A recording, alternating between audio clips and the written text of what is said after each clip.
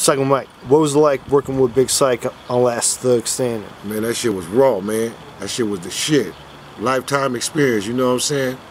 With actors, with some of the homeboys in there, with some real life shit. But I mean, like I say, he made the transition, so, you know, it's like we gotta, so to speak, keep the shit moving. You know what I'm saying? We gotta keep moving. Pick up where he left off, boom, and get it done. You see what I'm saying? But as far as the experience, man, I loved it. How did you two first meet, you and Big Cyc? Like, what was the first time you met? How did it happen? Me and Big Cyc met.